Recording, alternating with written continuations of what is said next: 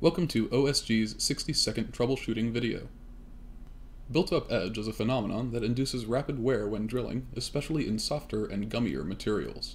The work material repeatedly adheres to the cutting edge of the drill, then is torn away, resulting in rapid loss of the coating or the tool substrate, significantly reducing tool life.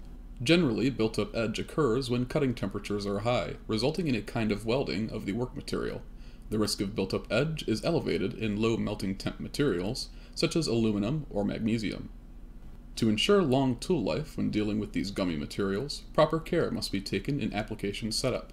First, use a tool that has a cutting edge sufficiently sharp to shear the material while drilling.